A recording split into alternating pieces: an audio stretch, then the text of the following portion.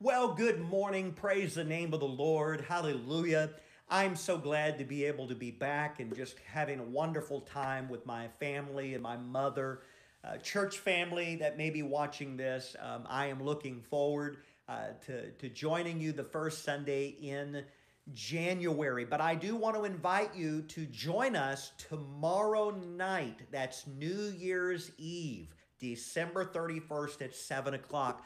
I'm going to share Thursday night a message about how to look forward to a new year. 2020 has been crazy, and I know everyone's probably looking forward to 2021, but there's a lot of uncertainty. And how do we look forward to it when we have all of these uncertain feelings? I'm going to talk about that tomorrow night, December 31st, New Year's Eve at 7 o'clock, right here from my home. I welcome you this morning. I want to share a short devotion. Before I do that, we appreciate you giving this a like and a share.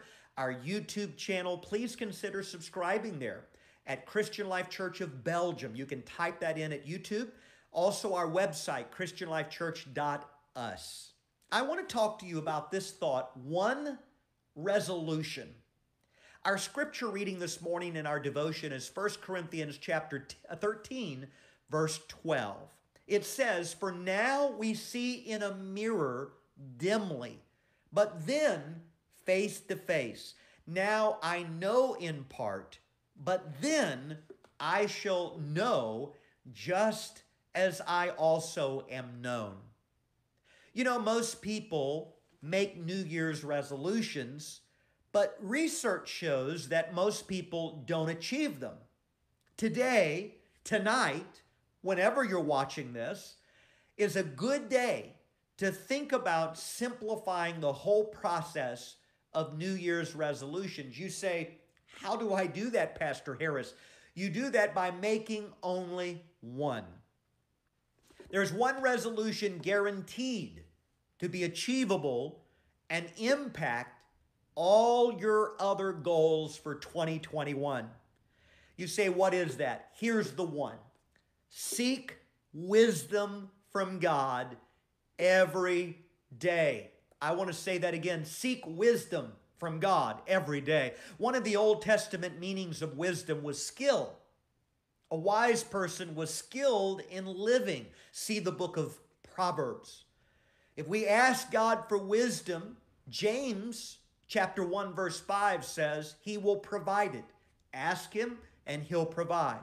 And if God provides wisdom, then every day we will become more skilled at living life in a way that is fruitful, in a way that is honoring to God. If we ask for wisdom and are serious about applying wisdom in our lives, then all of life will become better. Finances, personal goals, relationships, getting some direction for the future, marriage, family, everything will go better if we ask God daily for wisdom. We see life right now, we see it dimly, like looking through a dark or foggy glass.